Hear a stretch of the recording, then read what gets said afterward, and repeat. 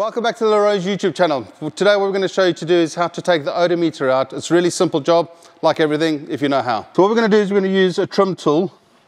What you want to do is you want to get behind the face, but not behind the rubber seal.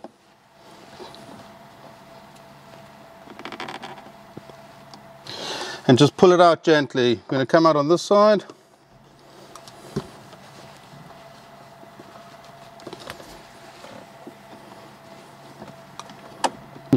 Once it pops out, you can use your fingers, disconnect the plug, and there we go. So to put it back in, what we're going to do is lubricate the seal with some silicone spray. Make sure you get it all the way around.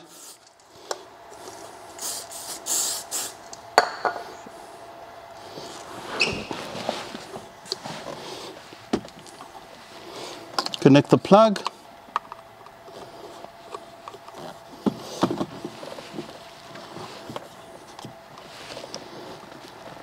Make sure it's straight, and then just pop it in. Thanks for watching the Rose YouTube channel. If you like what you saw, please hit the like button. Please subscribe and leave any comments and suggestions in the box below.